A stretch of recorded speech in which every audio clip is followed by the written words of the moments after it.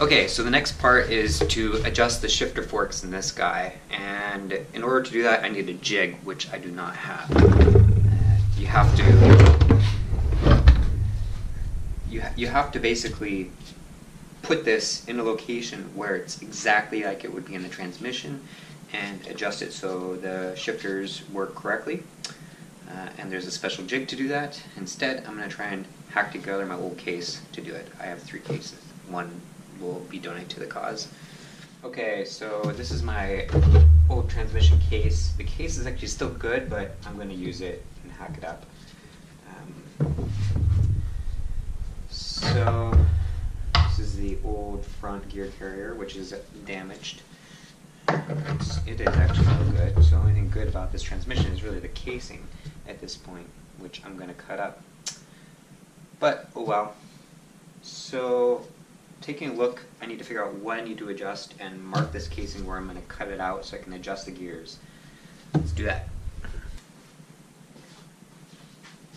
Alright, so right here is where the first, second gear carrier nut is, and I'm going to need to adjust that, and so that's going to have an inspection window. Oh boy, I cannot see with that pen. Let's take a look here. Oh. So you have to cut out right about here a bit.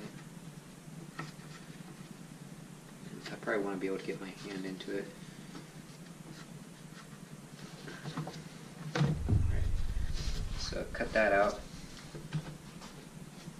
And let's take a look at the other action gear carrier with the gears.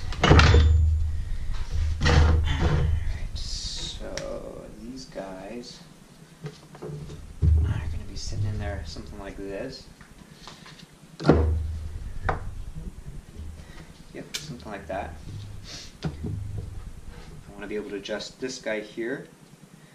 And, oh yeah, that one there is actually third, fourth, first, second's here. So a lot of stuff's on this left side here, my left, the actual transmission left too, because the front of the transmission is that way. So it looks like if I cut out a bunch of junk on the left side, I can actually adjust a bunch of stuff. And so I need to kind of cut it all out here.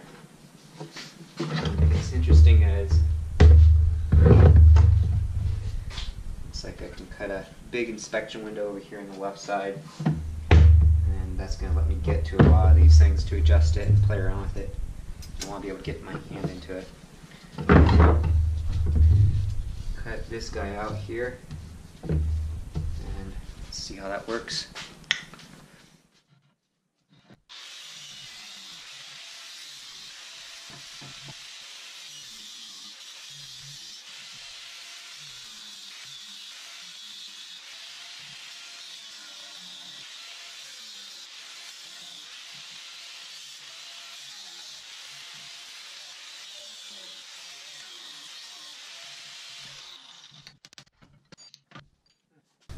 Alright, here's the transmission where I cut a hole in. Let's test it, see if I can actually adjust things by putting this guy back into it. See if that works.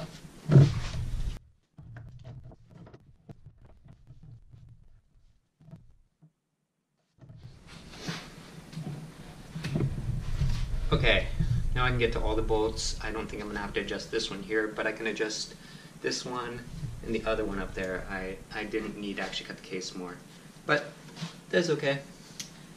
Now I'm going to make sure the main shaft bolts line up and put them on. Tighten it down to the proper torque spec.